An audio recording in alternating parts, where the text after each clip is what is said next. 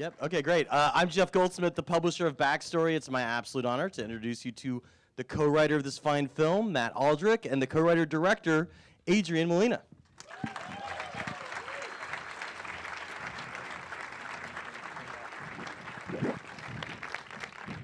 Well, so as promised, we got to start with the important people in the room, the kids. We're gonna do a round of kids' questions. So, you know, make them relevant to the movie. Don't ask anything, but let's see some Coco questions. I see some kids in the front row. No question? No question? All right, all right. What do we got? All right, right there, you, sir. And I'll repeat the question after you say it.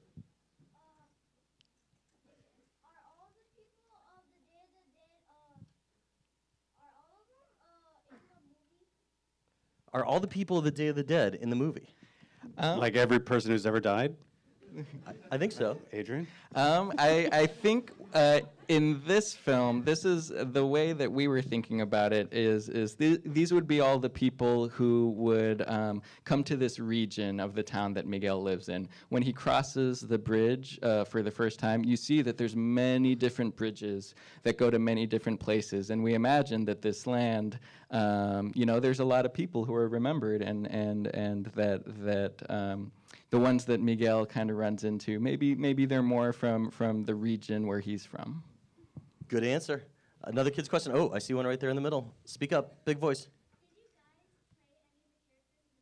Excellent question. Did you guys play any of the characters in the movie? No, I did not. I do have a small little cameo when Miguel is in the mausoleum and he takes Ernesto de la Cruz's guitar from the tomb. You hear a voice outside the window that says, "The guitar, it's gone." Ooh, that was spooky. And it sounds a lot like that. I'm all creeped out. I feel like I just saw somebody. Another kid's question. Are there any other kids left, or are they all asleep? All right, right there, right there, right there.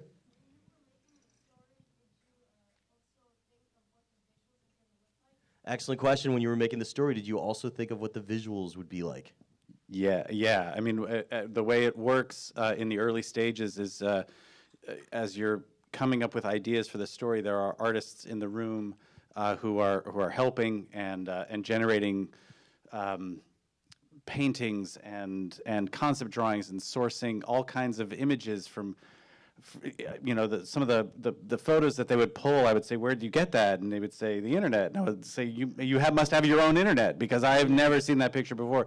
And so the visuals would inform the storytelling in sort of a positive way. You know, their ideas would give us ideas, our ideas would give them ideas, and that's how it sort of works in the early stages. Yeah, I started on this movie as a storyboard artist, and what their job is to do is get the script pages and then imagine what those words would look like as images, and so we're always trying to do both at the same time. And we'll talk about that more a little later. Any other kids' questions, or are all the kids in bed? Any other kids' questions? I'm just looking around to see, because I don't want to leave anybody out. I'm seeing no. Do you have a question? Are you sure? All right. Well, thus concludes the kids' questions section of this seminar. Parents, you can take your kids home. Thanks, kids, for all the questions. I have one kid's question from my daughter who wasn't able to make it tonight. She was curious why this didn't come out on Halloween. That is an interesting question. Well, one of the reasons is that we wanted very much to make the distinction between Halloween and Dia de Muertos. Dia de Muertos is a celebration that takes place very close to the same time, but it actually doesn't have anything to do with Halloween. In Mexico, we released this film a month earlier than it released in the United States, and because so many of the people in Mexico hold this tradition dearly, we wanted to get it out in theaters so that people could go with their families, so that they could experience the film close to the holiday. And in the United States, because this is so much a movie about your family, experiences with your family, we thought that Thanksgiving was the perfect opportunity, because then you can go with your grandparents, you can go with your parents, you can go with your aunts and uncles, and this is a film that we thought the experience is really enriched by watching it with people you love and people that you're close to. Very good answer. First off, congrats are in order. You guys won a Golden Globe for Best Animated Movie. Thank you. So some random journalists, made some decisions.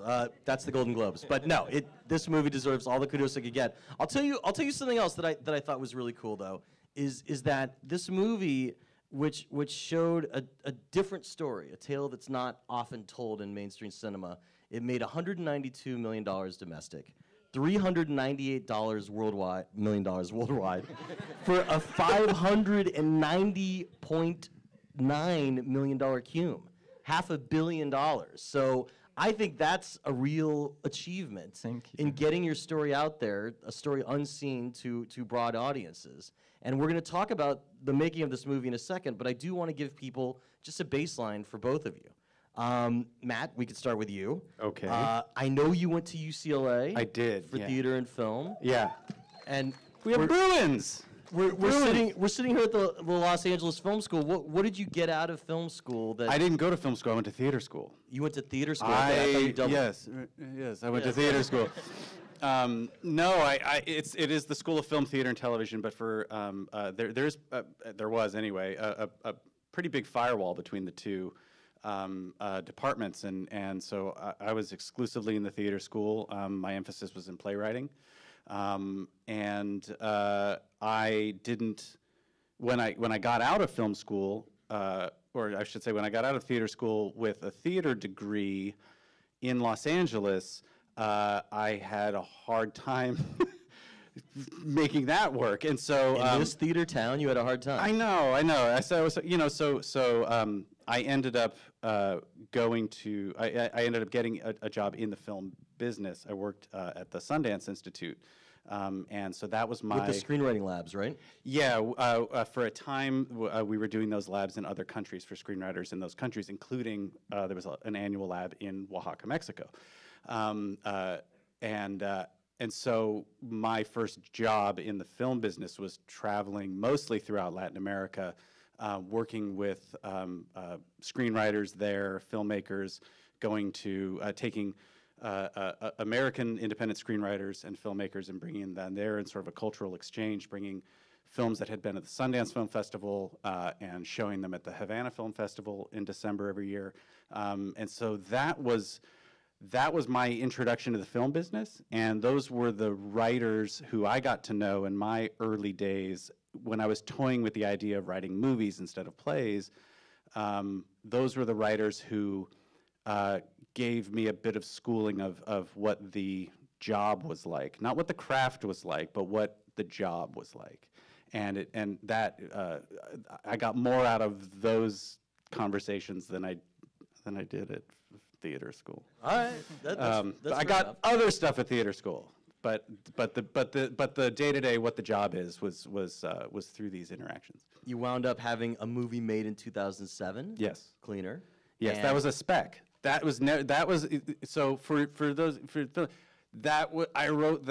guy in the coffee shop, and so that normally doesn't go the distance when you sit down in a coffee shop to write something that you think is cool, and then after I think it was about 4 years of trying to get that made, we finally got it made in 2007.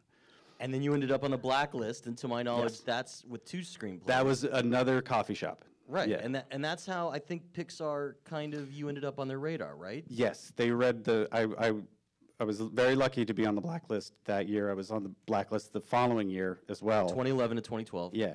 And the 2012 script was not the one that they read. It was the 2011 script. Father-Daughter Time? Yes. Which Matt Damon was going to direct at one point. Yeah, so I had a very unique experience in that I wrote a spec. It was at a time when I was, it was kind of a Hail, excuse me, it was kind of a Hail Mary. At that point, I was booking some work, but it was really slow going. I was starting to think maybe the screenwriting thing isn't going to work out. I was looking into, I was going to become a pastry chef. And I said, well, before I do that, there's this one thing that I really want to write. And so I wrote Father-Daughter Time. And I remember my manager is in the room. Yeah, he'll remember this. So I Who's your manager? What's his name? he's the guy who's screaming. His name is Jewel Ross. Nice. And he loved this script that I wrote, and he got very excited about it. And we showed it to my agent at the time, and he didn't like it, and so we fired him. And we signed with a new agent, and they created a kind of one of those kind of storied bidding war things. And so Matt got a hold of it thanks to that man over there, and said he wanted to direct it. He wanted that to be his directorial debut. What's the status of that? Jewel? No. I mean, we're still trying to get it made all these years later. I mean, that's the thing about this business, is that it is nonlinear. Stars have to align, literally. The stars have to align, and you never quite know how it's all going to happen. But the good news is that the script is still there. It's still part of. Like, I still love it. Sure. It doesn't, we're gonna have to change the cell phone stuff eventually, but you do that. That's an easy rewrite. The only the first Pixar mention that I saw from you was a special thanks on Finding Dory. So did you do some script consulting on that? So I started on Coco in 2012, and within that first year, I moved permanently to Oakland. I was living down here, but we moved to Oakland, and within about a year or so, the way that it's hard to describe without going to the thing. Basically, there's two jobs that I have with Pixar. One is on a specific film, and one is sort of an open-ended consulting job. And so I do consult on other projects, and I didn't know I was going to be in the credits of that movie. I was really honored to find that out. Adrian, you didn't go to film school. You actually went the total Disney path, to my knowledge. You went Cal Arts. I went to Cal Arts for character animation, yes. I was there for 3 years, and then out of that I got an internship for storyboarding at Pixar. And when I was at college, they kind of, at Cal Arts, they teach you a little bit of everything in terms of animation. So you do some actual animation, you do character design, you do storyboarding. And I found that storyboarding was something that really played to my strengths, in that I got very invested in creating scenes, creating characters, exploring through drawing, dynamics of what does this character want, why is this character in their way. And it was a quick way to put a story together, quicker than frame by frame animation. And I wasn't a good enough drawer to do character design, but storyboarding kind of allowed me to be the storyteller in the fastest way that you could with drawings. You went around through a lot of departments. You worked on the end titles of Ratatouille. You worked on the art department of Toy Story 3. On Monsters University, you were a story artist, and you were also additional screenplay material on Monsters U and on Good Dinosaur. Mm-hmm. So it seems like Pixar really didn't pigeonhole you anywhere. No. What's it like to be able to move around departments like that? Is that something that's very common at Pixar? For me, it was really wonderful. I don't know how common it is, and I don't entirely know why I get to do it so much, besides the fact that that my policy has always been to provide a solution without asking permission to provide that solution. So which and I don't know where that comes from, except for the fact that I get really excited about things. So when there is a spot in the story that feels like it needs some extra thinking, and I've got the bandwidth to do it, I'll take it home, I'll write up notes, I'll do some drawings, maybe I'll put together a little song sketch, to whatever it takes to say there is a moment that we can capitalize on from a story perspective in this film, here's some ideas, here's some possible solutions. If you like them, run with them. If you don't like them, I just needed to get it out of my system. And that has created a lot of really cool relationships between me and the directors I've worked with, where they can say, oh, well, Adrian, why don't you put some brain power on this problem that we've had for a while? And those are the assignments that excite me, and I get the freedom to be able to take it from a different angle, and that's useful to someone who's trying to come up with a fresh solution. It's interesting because you guys, I think, came on different times for Coco as writers. Tell me about what the state of the project was when you came on, and both of you obviously were working with Lee Unkrich, the co-director of the film as well. But there was overlap. I mean, Adrian and I did work together. Right. Just when you were... When I was a story artist. You just started at different times. Yeah. So I started in, like I said, I started in 2012. I was working on this screenplay for 3 years in all its various iterations. When I started, there was a story that doesn't bear much resemblance to the finished film. That was the story that was pitched to me. Sorry to interrupt, but what was the biggest left turn that people would be surprised about? And I'm going to ask that a couple other times later, but the earliest version is something that... The earliest version that was pitched to me was, I would just say that it came from a very American point of view. It had a lot of the same element. It was still a little boy, and he goes to the land of the dead, et cetera.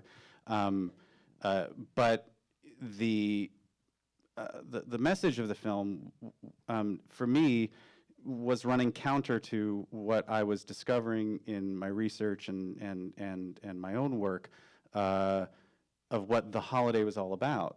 So you've all seen the movie, and the holiday is about remembering people. I mean, the holiday is about keeping people close. And from an American point of view, when someone in our family dies, I think the expectation is to grieve and then to, at some point, let them go, like get closure. Like, this is what sort of we're taught in this country, and what that we're supposed to move on somehow.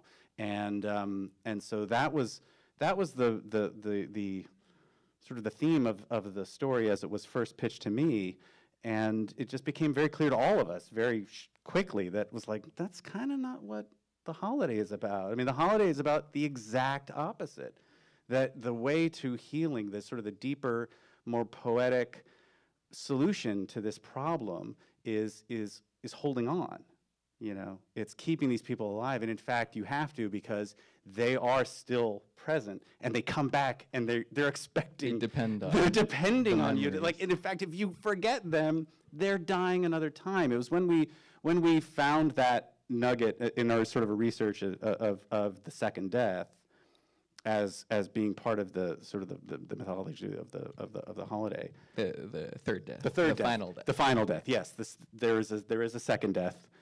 But yeah. Wait, tell us, what's the second death and the third death? It's a little gruesome. The first death is when you die. The second death is when the body goes in the ground, and the third death is when they forget about you. And so we just called it the final death because we didn't want to talk about bodies in the ground, because it's still a family movie. But that idea of dying a final death, it solved so many story problems. Like, if everybody's dead, what's the worst that can happen? Right? Like, if you think about it, like, you're already dead. Like, what's the worst that can happen to any of these characters? And then it was like, well, they can be forgotten. And it was like, oh, no, like, not that. Like, that seemed like a fate worse than death. And so it was uncovering things like that made us get excited about kind of wiping a lot of the story away and starting from scratch and building, what you see here. Adrian, at what point did you come on and end up assuming the roles of a co-writer and also a co-director? I started on the film in 2013 as a story artist. I had worked with Lee and Darla on Toy Story 3 in that capacity. It was probably, I think we ultimately had 8 screenings, just intermediary screenings of this, 8 to 9 screenings of this film.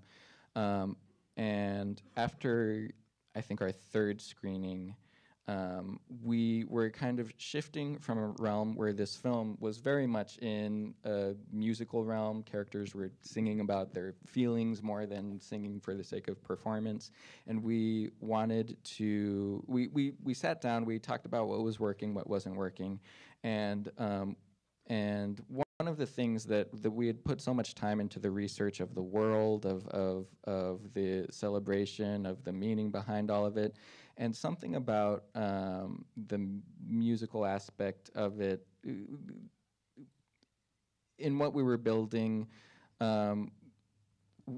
I think we wanted to lean in a direction that allowed us to use more of the research, use more of the influence of Mexican music, use more of the performance-based aspects of the world that Miguel lives in, to build a film more like Oh Brother, more like Once, in the way that music is used. And I had the benefit as a story artist of seeing these 3 previous versions and knowing, oh, these are the things that we've liked all along.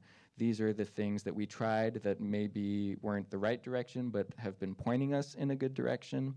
And then I started writing. I emailed Lee. I said, I've been thinking about some of these story problems. I think this was after you had gone on to other things. I emailed Lee. I said, I know the things that you've always loved in this film. I've been thinking of the thorny spots where it's been difficult to figure out. And I've got, if you're willing to read, some pages that that might be helpful. And Now at other studios, that could get people fired, by the way. yeah. You know, the guy that's not the writer sends in some script pages and says, you know, you might want to look at it this way. So that's what I love about Pixar is that they're all about the idea, and it's a very egoless environment. Totally. And you know, I also had to approach it from a standpoint. I wanted to make it very easy for Lee and Darla to say, like, thank you, but like we appreciate your. Do you remember what you sent them? Do you remember what you were working on? Yeah, the very first piece I wrote, because we were always trying to figure out how do you create stakes in this world. We knew of this idea of the final death, but we had never actually depicted it on screen. And I said, I think there's a way that we can create a moment that, one, introduces this idea of Hector as a musician, introduces the way that music can be given as a gift, and then also introduces visually a character that you can fall in love with and then lose within the course of a scene. So I wrote that moment in Chicharron's shack where he's in the hammock. Hector realizes that he's being forgotten. He sings this song and he disappears. And then Hector explains pretty much the stakes of the world. When you're forgotten, we leave this world and we don't know where we go. And so I sent that to Lee. I said, you don't have to read it. I just needed to get it out of my system. And he was actually very busy helping The Good Dinosaur with some editorial stuff at that point. So he didn't respond for 3 weeks. And so I figured, I figured, oh, either he read it and he didn't care for it, and that's fine, or he didn't read it and he probably won't, and I guess that's fine too. But ultimately, at the end of those 3 weeks, he got around to it, and he loved the scene, and he said, do you have any other ideas that you know, in this realm you think would make the film stronger? And I said, yeah, I've you know, I'm as in love with this film as you are, and there's a few things that I'd be happy to run by you. And that kind of began the process towards writing an outline, as creating the screenplay for that outline, and then the more we were in the room together, the more it developed into that co-director relationship. So it went from outline to screenwriting to then co-director, because I mean, co-director is something that doesn't always happen a lot for writers when they're adding new material. So when did the co-director idea really solidify? It happened very soon after finishing that first draft of the script, and I think that was made. I think that decision was made easier for Lee because of the fact that I had worked with him so much as a story artist. And because, like I said, a lot of the assignments that I would get were often unscripted. They would just be, these are the things we know we need to achieve. Do you have an example you want to give us? Maybe something from Toy Story 3? Yeah, for Toy Story 3, the very first, this was before Lee even knew me. I think it was more of a kind of a testing ground of what is the skill set you bring to the table. But the very first scene that I boarded on that film was, it wasn't scripted. The only criteria was Woody needs to escape from the daycare. It needs to be something that is unrepeatable, because later on in the story he breaks back in, but that avenue needs to be closed. And we want it to be funny. And so given that assignment, I just started writing little bullet points of what are all the places in a daycare, and what are the funny complications that could arise, and what is something that, what are the props that you would see that could create a one-time opportunity to escape. And I didn't run the ideas past Lee. I wanted to surprise him in the boards, so I just boarded the scene where Woody hitches a ride on the janitor's cart. He sneaks into the bathroom, and he gets up to the roof and takes this kite and hang glides out of the daycare. But Lee and Darla remind me that the moment that they knew that there was something special about letting me go off on my own is when Woody is in the bathroom stall, he needs to jump up onto the toilet seat and then onto the toilet paper roll so that he can get up to a window. But before he gets to the toilet seat, he rips a little sheet of toilet tissue and places it down, because that's something that I would do if I'm in a bathroom that I'm not familiar with. And I always try to do something that makes me laugh, or just feels specific enough that it feels real. And so that was the very first kind of introduction that we had to each other in terms of working together. And so I think, because I had boarded a lot of scenes in the versions that we'd done before I had been writing, those were often the assignments that I would get, is we need to introduce Hector, and then you just start thinking, okay, what can I bring to this that is going to give you the solution you need? And often I would try to do it in a way that would surprise him when I pitched it. And that allowed me to think through, these are the decisions that I would make visually, camera-wise, character, acting-wise. And more often than not, when I pitched those, me and Lee would be in alignment about the decisions.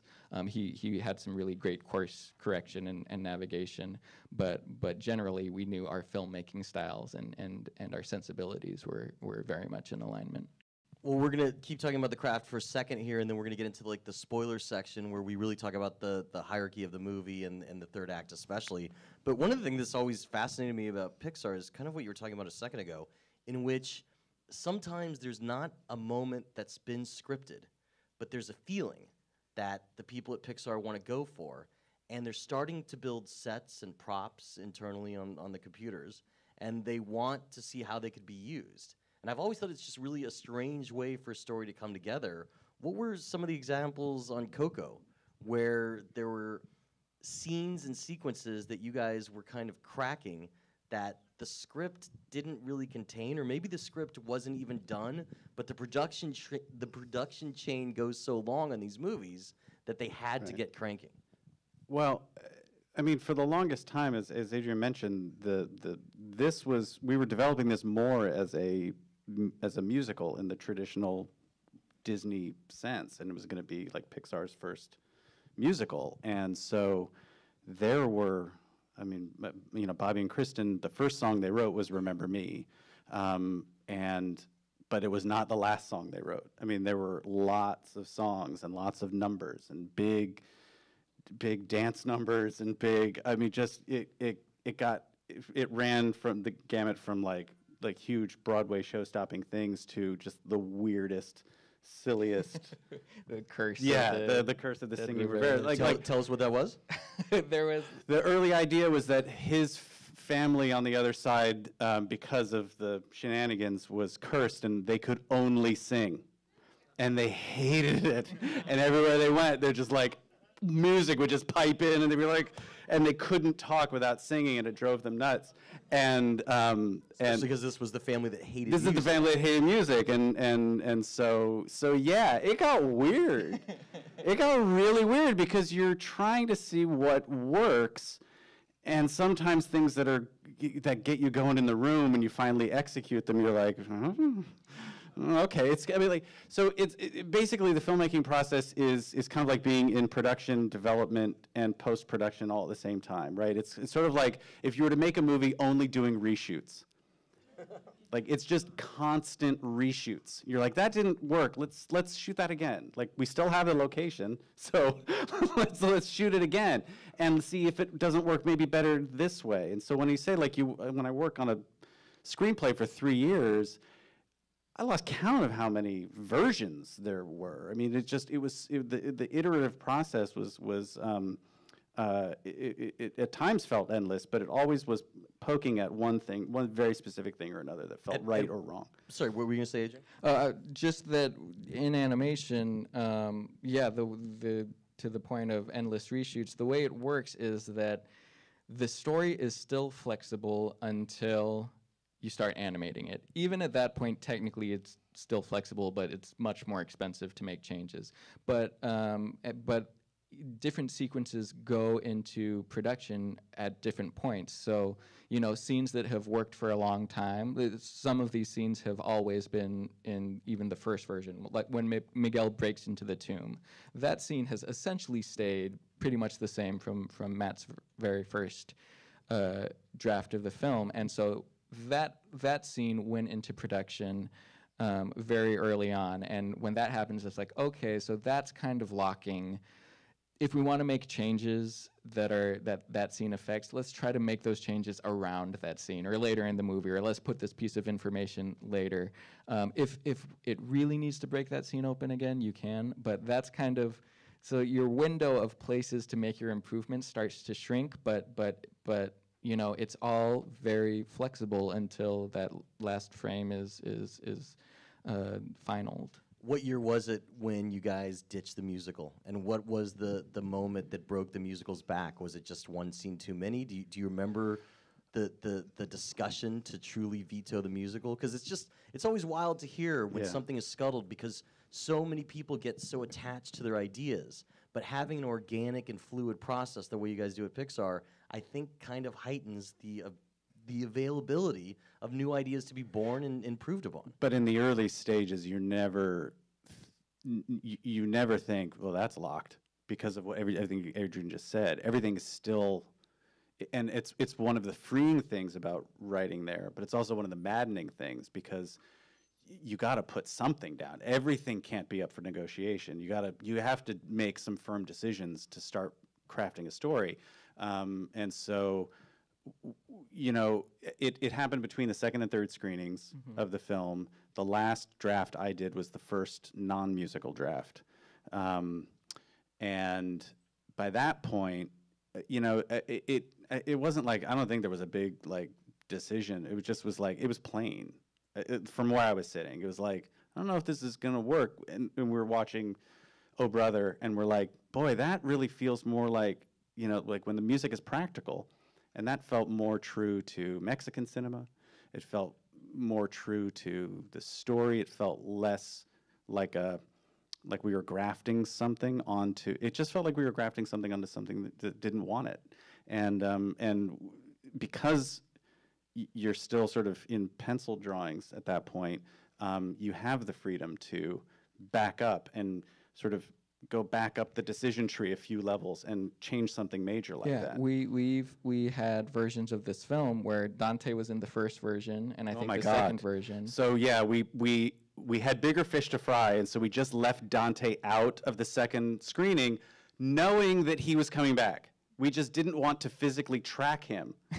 You were just tracking his family in the other world? Yeah, he just didn't have a dog by his side always, because it's a choreography issue and a time issue of who's going to draw the dog into every frame where the dog is, even though the dog's not participating in the story.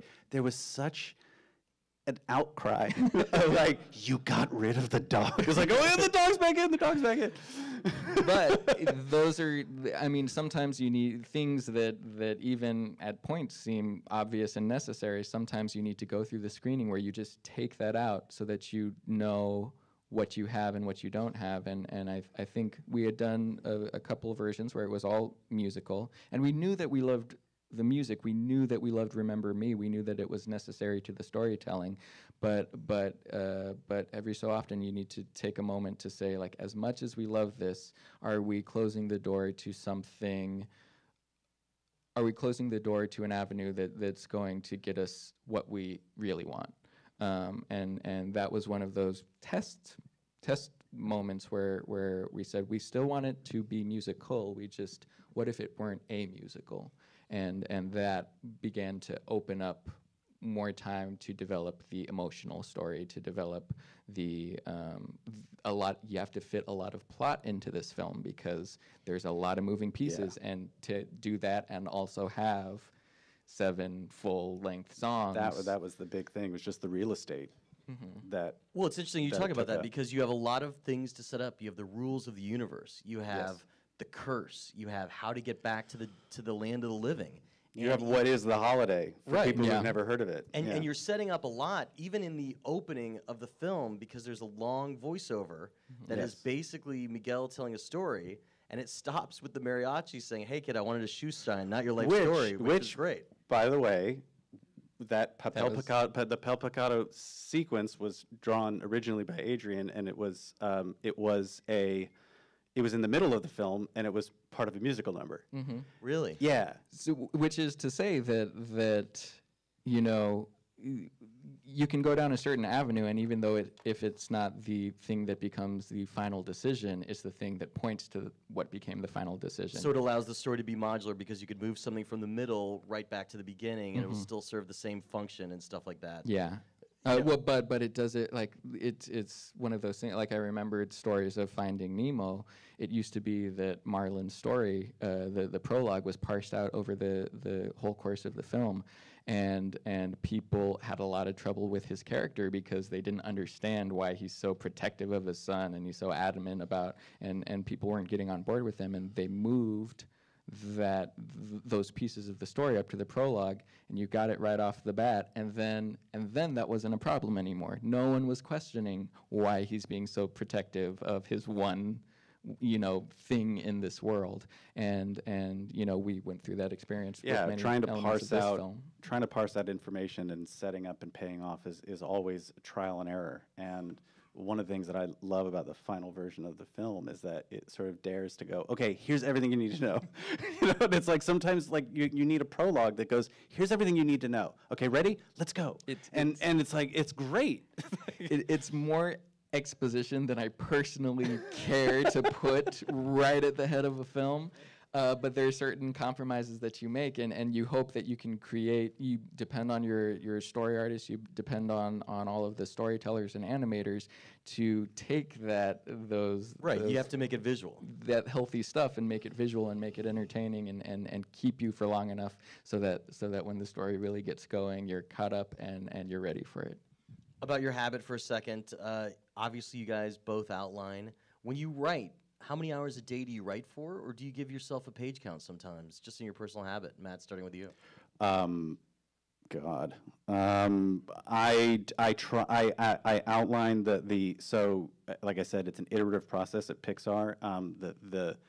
I never outlined as much as I did until I worked at Pixar, and so it is a bit of a boot camp, an outline treatment pitch boot camp. And so I use those skills a lot more now than I ever did before I started working over there. But generally speaking, I have a pretty good system. I drop my kids off at school. I sit down and I go to work. I am solid until about 1 o'clock, and then I am done until about 3. And then 3:30, maybe I have a cookie, like a chocolate chip cookie, and a cup of tea, and I get like another jump, and I can if I didn't have to stop and go home, like I could go until about 8 o'clock at night if I wanted to. But you know, so for the 3 to 5:30, I kind of get carried. I lose track of time in that time. I literally would be like, oh, it's 4:30. I should start packing up. Let me just finish this one thing. Oh, it's 6. I gotta, you know, like it really happens that fast for me in the second half of the day. So it's just a routine, whether it's, you know, I don't know how many pages. It would depress me to count pages. That just seems like I'm setting myself up to fail. I'm going to write 10 pages today.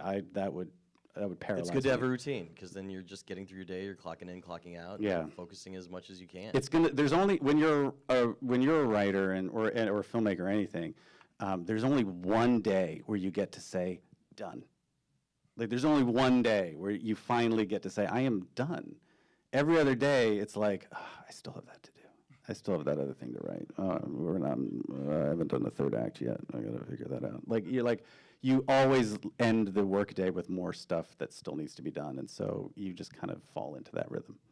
Adrian, do you give yourself a page count, or do you just go for a set number of hours? No, I do neither.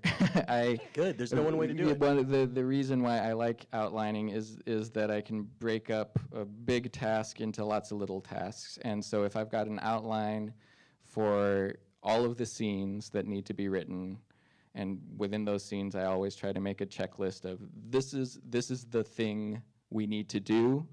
If we could do these other things too, that would be great.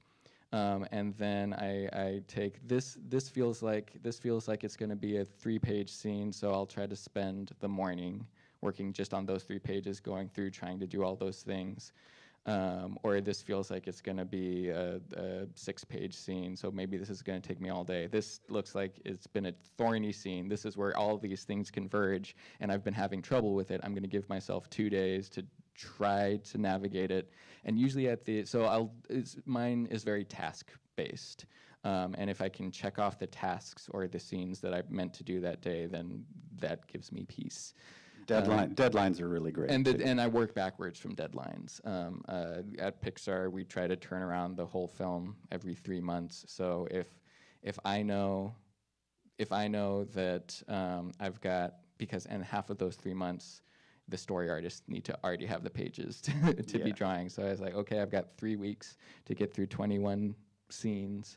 So that means today I need to try to finish, the first one, and then. I mean, I'm on a deadline right now, and I know how many hours I have left between now and the deadline, like working hours. I'm like, okay.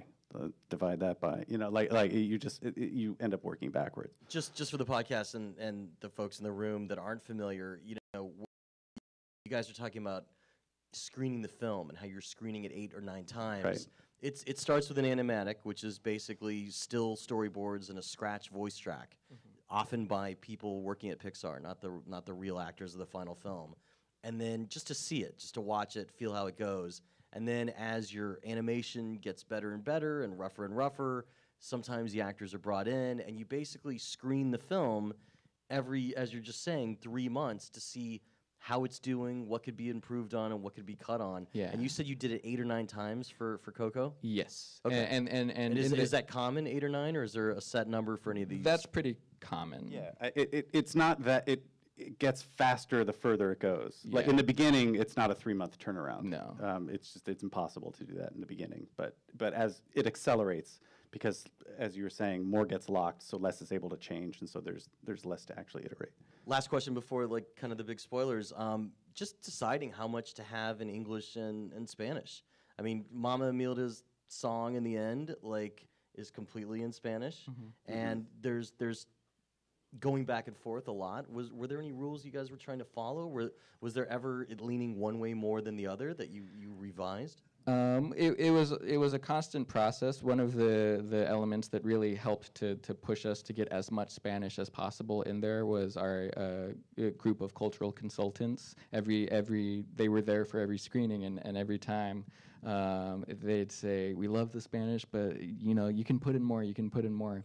And so we had to create a logic to when we could do it, how we could do it, so that nobody got lost. If you didn't speak Spanish, it would add to the experience rather than take away from the storytelling experience. And so the things we did where they were cognates of English words, so like family and familia, fantastic and fantástico, those were very easy to put in. When they were common Spanish phrases like muchas gracias, por favor, hola, those are easy. And then where maybe you don't understand what the words mean, but when through the characters' actions, they convey that meaning, they give that context. So when Miguel's abuelita finds him in the plaza shining the mariachi shoes, and she dresses the mariachi down, and she goes to her grandson, and we want to show her cooing over him. So she says, ay, mi querido cielito, angelito, and she's hugging him to her bosom, and you don't need to know what those words mean, but you'll get from the acting that she, he's her little angel, and he can do no wrong. I would honestly recommend anybody to see this movie in Spanish. All of what Adrian is saying in terms of the enrichment of it, it's that much more. I saw it with my wife, who does not speak Spanish. She had seen the movie once before. She followed the whole thing for that very reason, because the acting is so good, and that you don't need to, you get it, and it's just a really rich experience just to watch the whole thing in Spanish. All right, we're going to get to our spoilers. For the folks at home in the podcast, press pause if you haven't seen it, and if you haven't seen it, I don't know why you haven't seen it. Fix that. But just getting in right off the bat, it was really interesting, a little trick that you guys did in the first act, in which you're creating a mystery, and the mystery answer seems to be that Ernesto is his great-grandfather, and it's great. But then later on in the movie, we learn that actually that's a lie, and that he murdered Hector. It's a misunderstanding. It's a misunderstanding. Yeah, not a lie. Not a lie. He jumped to a conclusion, yes, like all children do. But so I'm curious, at what point that entered the phase of being able right to... in the beginning. Okay. Yeah, that was always the idea.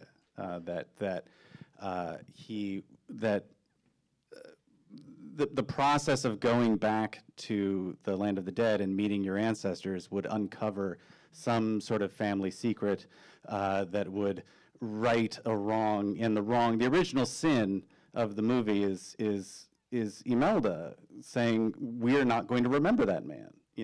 Or it could be Hector walking away from his family. Well, I cut him some slack. I don't know. Like these are the discussions we have for years. I don't know. What is it? But I mean, the thing that needs to be corrected, the things that can and should be corrected, which is the photo on the ofrenda. Mm-hmm. And so the idea that there's a photo on the ofrenda with a face ripped out was from the very beginning. And it was just like, okay, how do we pull off the misdirect? Sometimes the photo unfolded, and then you saw the man without a face. Sometimes it was the face, and it unfolded, and then it was just the guitar. We modulated 100 different ways on how that mystery revealed itself, but we always sort of knew that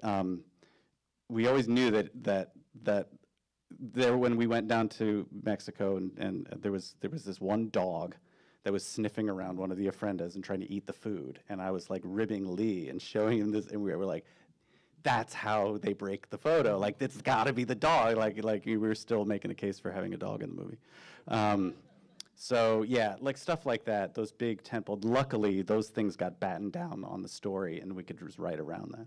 What about the complications of figuring out exactly how the magical entry to and from the living world works? The concept of the curse. You steal a guitar, and you are... It always felt bad to like break into a tomb on any night, but especially this night, to break into a tomb and steal something when you're supposed to be giving stuff to the... I remember, I think it was Andrew you played with? Yeah. Andrew Stanton was the one who was saying from the very beginning that whatever he does to get zapped into the other world, it's got to feel like really wrong. Like, it's just got to feel like he should not be doing that. So whatever that has to be. And so, yeah, it felt like breaking the window on a tomb and going in and stealing a prized artifact felt. However good your intentions. Yeah, then it was like, how are we still on his then you side? got to modulate whether you're still on board with Miguel. Yeah, no, this is a film full of rules, and they morphed and they changed throughout the course of the making it, and it was all in an effort to do what we needed to do to serve Miguel's story. But like some of it took some time to find. There are versions of the story, the mechanism by which he gets back home change almost every screening at the beginning. What were some of the ideas you played with? It was once that he strummed this guitar that sent him into the land of the dead, and he needed to return it to the rightful owner. Oh, right. And that person needed to strum him back. Yeah.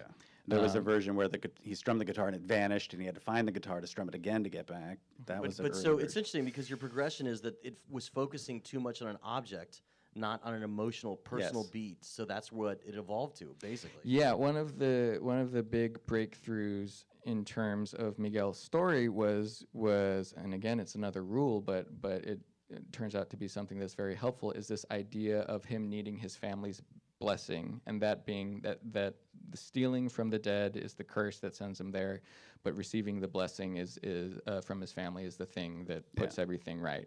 The reason why that was so helpful was because we had this wonderful first act where if Miguel could have gotten a blessing from his family, the permission to do the thing that he feels like he's meant to do, then the story is solved.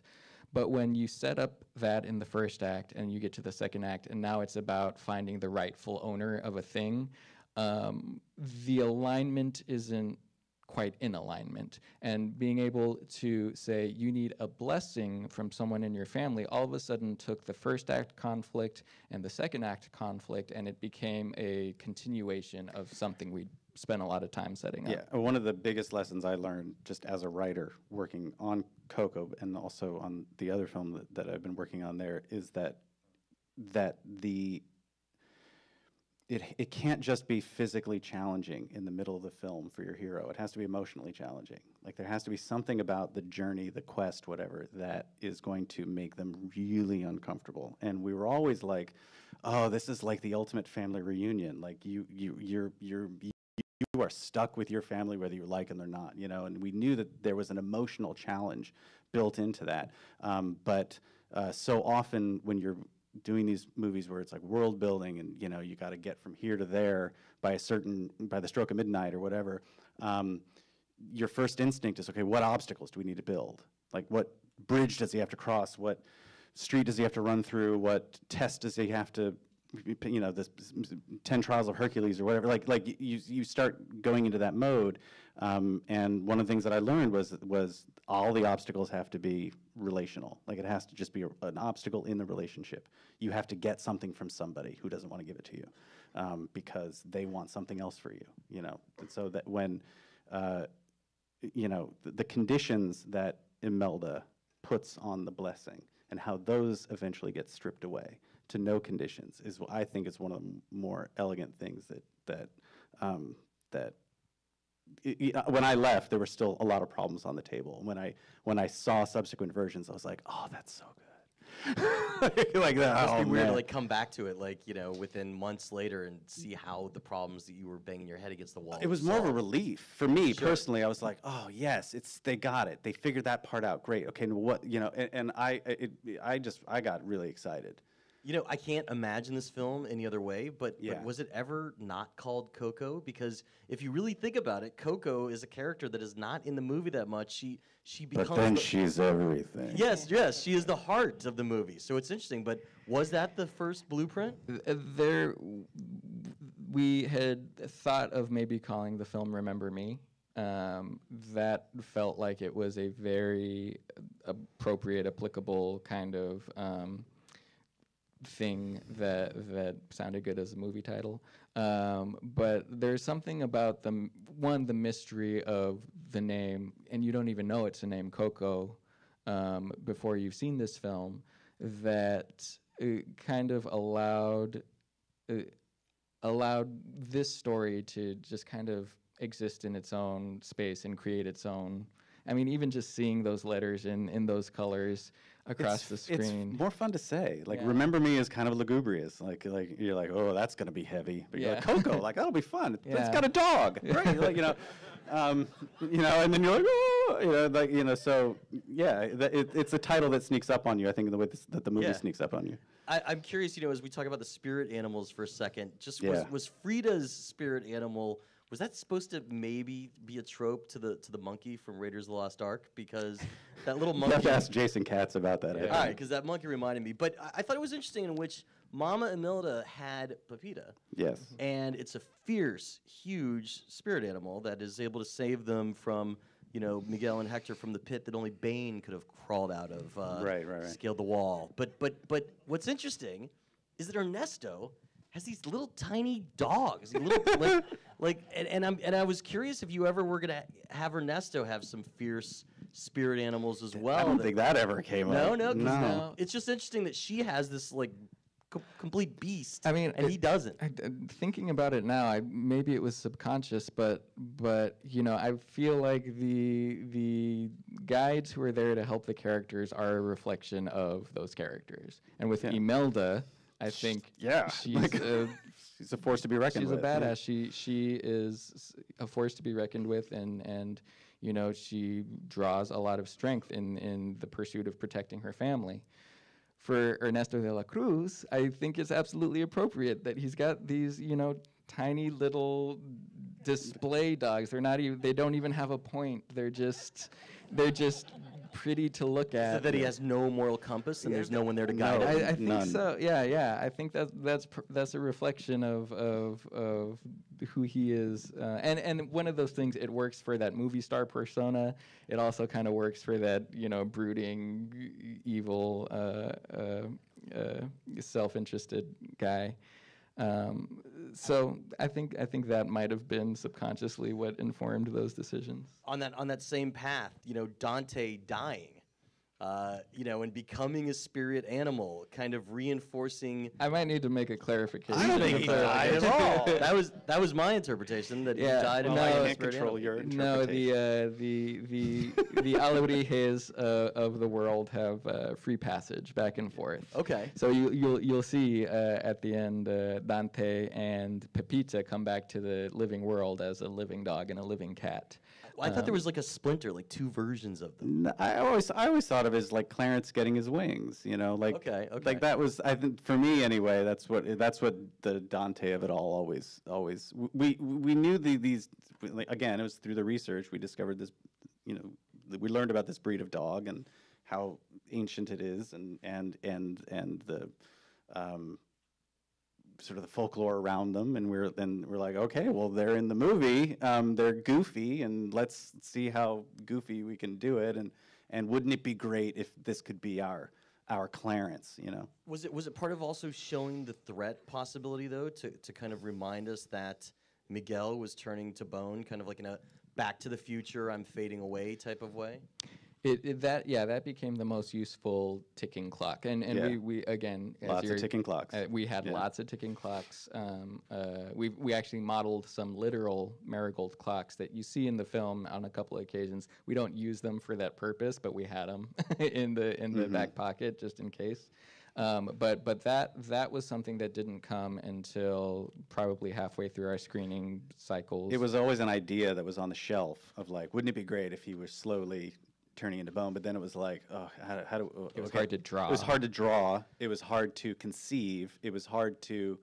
It posed a lot of challenges, and it was like, okay, well, just let's put it back on the shelf, and we'll worry about this today, And then that was another one of those things where I was glad to see it finally get realized in the way that it did. Yeah, there was one screening where we decided, well, we've been talking about it all this time. Why don't we just try it for one screening and see what it does? And it definitely gave us the most visceral and the most present ticking clock.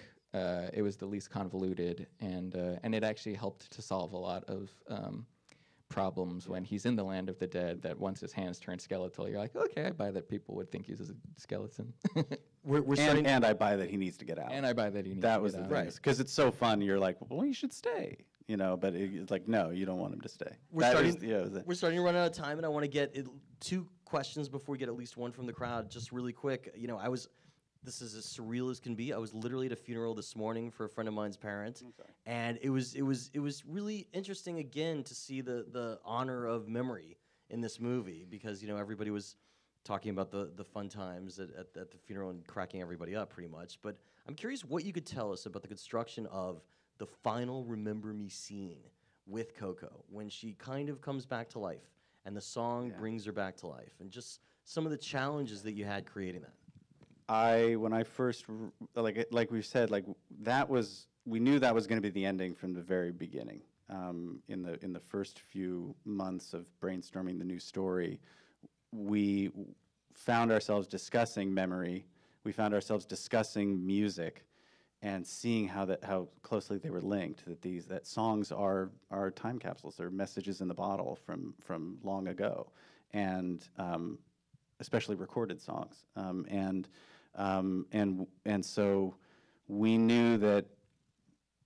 And I just remember it was like, well, what if there was somebody in his family who was losing her memory, and what if she couldn't even remember the people around her, and what if he could help that, right? And so that became like, yeah, that would be great. And so scripting that for the first time was one of the easier things that I did on the movie. Honestly, that was, I think it just was always the thing I knew that in that first draft I was writing to. I think the only note I got ever on that scene from Lee was, slow it down. Like, just at this, he was like, just give this another breath, add another line, add another almost. And then Jason boarded it, and it took our breath away, and it didn't change much ever for the next 5 years. Adrian, was there something you remember about that scene, or was it really just kind of an early lock? No, it definitely was. I've gone back since to read the very first script pages, and we did a tiny little bit of back and forth between Miguel and Mama Coco after the song is done. There's like 1 or 2 lines that we added to it, but it is word for word. And one of the things that got added maybe in a subsequent draft was that she had the photo. I think that was in there? The first version. I mean, yeah, it was like, that was north. That scene was north. That from the very first screening, everyone at the studio, you know, saw that scene, was touched by it, and I think we always knew, like, if we're ever in a position where we're rethinking this scene, then we've lost. We've gone too far. Yeah, we've gone too far. Well, it's interesting though, because some fans have wondered, since, you know, you've played out the rules and Hector has faded, that was there ever any scene that you guys had in a planning stage that never made it to the final film of showing Hector revived as they're singing the song? Because you leave it for the audience to do the math, which works. It had been discussed as you're trying to explore every option. It had been discussed in this room of like, oh, do we want to cut away to the land of the dead? Do we want to see the... and we just found that you didn't need it. It didn't add anything to that moment. And really at that point, almost 2 hours in, if the audience can't go that distance, you failed. Exactly. If they're not projecting, if they're not seeing, if they're not feeling in their heart what Miguel is feeling when he puts that photo together and he sees that this stuff. And for me, like those are the stakes for the characters, but the stakes for Miguel, for the universe, are if this is a world where a daughter forgets her father and that's the end of it, like that's the heartbreaking thing. And so I think for him, it's not even so much, it is, but it's not even so much about saving Hector or making sure that Hector survives as it is honoring his wish to let his daughter know that he loved her. And when that happens, I don't think you need you project all the extra stuff. The only other thing I would add to all of this, just for everybody's knowledge, is that song, the order we gave, the order we put in with Bobby and Kristen, who most people know from their work on Frozen, was we need a song. We need it to be simple. We need it to be sung 3 different ways. We need it to be like fast and braggadocious. We need it to be melancholy, sung to a girl you don't see anymore, and then we need a little boy to sing it. Also, don't change the lyrics. Or and the none of the lyrics can change, and make it catchy. Oh, and it has to sound like it was written in Mexico in the 1920s. And so it was easy for them. And then they came back. I mean, they came back with like Remember Me 2 ways, with Bobby singing the temp with an acoustic and with a full arrangement on his synth, and it was like, oh, okay, like check. Like, okay, we have our ending. So there was I think that on this film, even though it's not a musical, I think it has more synchronicity, more interplay between story and song than most movies made nowadays. And so I just want to give them the credit for writing that song kind of in a vacuum. Anyway. Last question before one for the crowd. What was your toughest scene for each of you, and how did you creatively break through the challenge? So Adrian, as a writer and or as a director, what was your toughest scene, the one that you were sweating, the one you were coming back to again and again, and how did you creatively break through? The toughest scene is probably one of the ones that it's always the ones where you need to fit a bunch of exposition and there's not a lot to care about. And so even though it was the toughest, probably not my favorite. My favorite scenes are the ones where everything comes together and Mama Imelda is singing on stage and all of that. The toughest one was probably Abuelita introducing the ofrenda and the ideas of pretty much laying out the rules of the Day of the Dead, because logically, this kid has been raised knowing this tradition. He knows all of this stuff. Right, so why would she be telling Why him? would she be telling it to him? And so creating a scenario where she is communicating these traditions and it doesn't feel like exposition took many. That's probably that one and the scene where the parents kind of put the apron on him.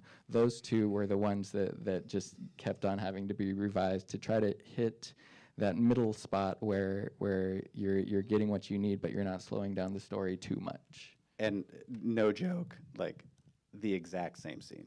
Really? That's your same scene? But when you asked that question, I was like, oh, easy, the ofrenda scene. It was the hardest. I wrote that 1,000 times. That is exactly what you're saying. You are writing a scene of exposition where a character is trying to talk to your hero about something that you need the audience to know. The main character, the hero, already knows it, doesn't want to hear it again, and is trying to leave the room. It's not going to stick in the audience's mind if the hero doesn't want to hear it. And so how do you do that? That was absolutely the hardest scene to write. We're going to go for one question from the crowd. I'm going to go, first hand I saw right up there, right up in the back. Yep.